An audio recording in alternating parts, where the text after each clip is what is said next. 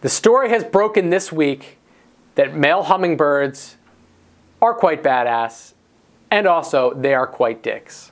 Male hummingbirds are using their beaks as daggers to stab their opponents' throats. That's right. Interesting new research. You wouldn't believe that these graceful, beautiful hummingbirds that you find sucking the nectar out of your most beautiful plants during the summer are in fact terrifying creatures of death, masters of destruction. That's right. Male hummingbirds can be surprisingly belligerent, often using their long, sharp beaks as weapons to jab rivals in the throat while fighting over females.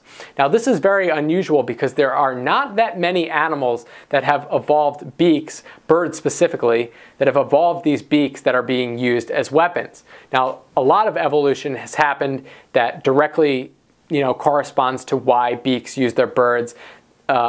Birds use their beaks, different shapes to do different things. Woodpeckers to get into the small trees, some like kind of stockier beaks that are used to crack nuts, things like that.